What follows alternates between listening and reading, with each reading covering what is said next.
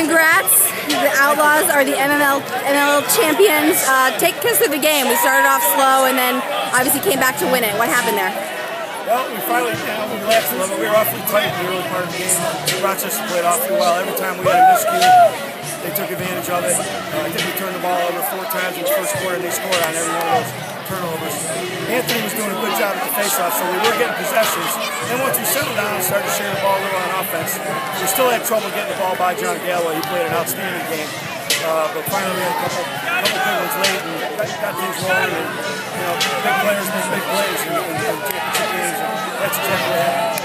How does it feel to be able to bring home to Denver the very first Steinfeld Cup? It's kind of just on the moon, man. It's just, I'm so happy for the entire organization. We've got such a great group of people that from top all the way down that work so hard.